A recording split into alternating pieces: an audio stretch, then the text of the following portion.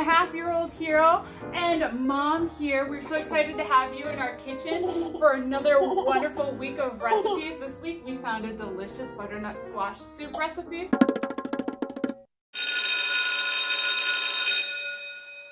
But before we begin, a few quick rules of our kitchen. 1, keep the sharps away from the littles. 2, expect the mouse to bring extra ingredients. And 4, have fun. So let's hear about those ingredients. Go!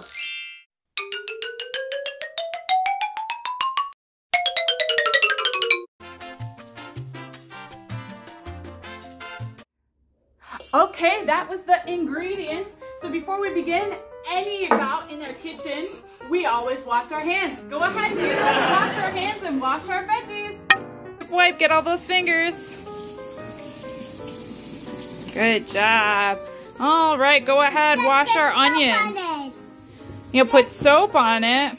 Okay, we'll wash it good. All right, rub it in. Okay, now we have the ingredients and we have our veggies washed. Let's jump to it with our first ingredient that we are going to prepare. Yes, what is it? Onions! Oh, I almost forgot. One purchase that I wanted to share with you guys before we began. I've been waiting for this, waiting until Hiro is the right age, and he finally is just about there. So last week I went ahead and I got toddler-proof knives. Ah, that sounds incredibly scary, right? But check this out. They're actually cut-proof. Hiro has been loving them so far. We're about to use it to dig into the onion, but definitely if you're letting your toddlers use these, still be sure to exercise parental supervision. All right, Hiro, you ready? Let's do this.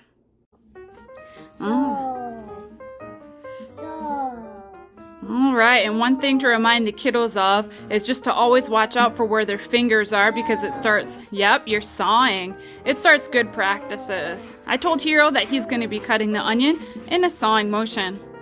One thing to also remind the kids about when making onions is to kind of keep their hands away from their eyes, right? Because we don't want any crying kiddos, right? Okay, we're going to start by spraying our pan, as Hiro already did. Make sure it's pointing away from you. Okay, spray that pan good. Yep, can you put it all on that pan? Dumpsies. Okay, now we're gonna paint it with oil. 1 more. 4, 5. Yay! Now we are going to marinate the squash with oil. So just paint it like you're painting a picture. Good. Go ahead and get each piece of butternut squash. A regular Picasso. Okay, so while Hiro plays in a safe location, I'm gonna go ahead and put the butternut squash that has been marinated in olive oil by our lovely sous chef in the preheated oven. Oh, better close it. 400 degrees for, let's say 35 to 40 minutes. And I'm gonna get to sauteing the onions. Let's do it. Okay, so I just put 3 teaspoons of olive oil in our pan. We're gonna turn it to about medium heat because we don't wanna cook olive oil too hot because it has a smoke point of about 410-ish degrees. So once you heat an oil past that temperature, it may not be fit for consumption anymore. So while it's heating up, I wanted to tell you, I also just went through and put in just a little bit of salt and pepper on our butternut squash. So here we go. Let's go ahead. We're gonna put Hiro's onions in here and cook them until they're about translucent.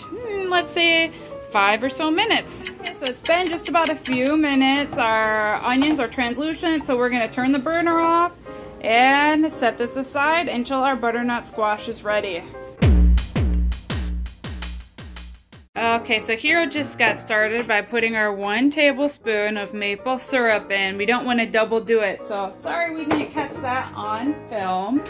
But let's go ahead. We'll go with a 1/4 teaspoon of nutmeg. So about half of that full. Dip. All right, go ahead, dump it in. Good job. Now we're gonna go ahead with a teaspoon of, what is that, Hiro? Cinnamon. You want to use this one? Because we need a little bit more. And this is just something that we can do while our squash is cooking, okay? And lastly, we have our vegetable stock, about 2 cups we're gonna put in here. So we already put our onions in too. Let's go ahead, pour it in. Ooh, good job. How's it looking, Hiro? Good. Good, all right, let's pour the rest of it in. All right, beautiful. Now we are just gonna fill the rest of that up with our sweet potatoes. Okay, so about 40 minutes have passed, so we are ready to add our butternut squash to the mixture that Hiro just made. Let's do it. Let's add it all in and mix it up. All right, and by sweet potatoes, I mean butternut squash. We have a very orange theme going today. So do you want to dump it in there, or maybe it might be better to go by the handful? Do you want to take handfuls in? All right. Get it all in there. Beautiful.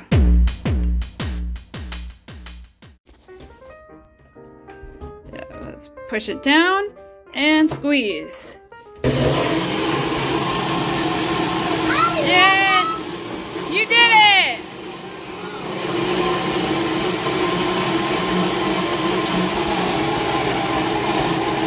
Is it ready? Yeah. All right, let's take it out.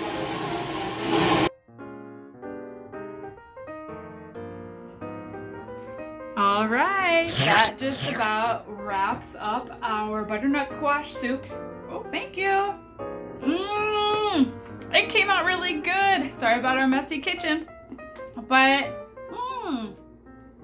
super easy recipe. Could be done relatively quickly, just while you're hanging out on a rainy afternoon like we're doing today. So if you enjoyed the recipe, go ahead, please press the subscribe button below, and definitely check back for more videos coming in the future. Now you put your turn. But before we eat, one thing that we like to say, what do we say before we eat? 1, 2, 3, itadakimasu. Alright, see you guys next time. Press subscribe below. Bye. Dun dun dun dun dun dun.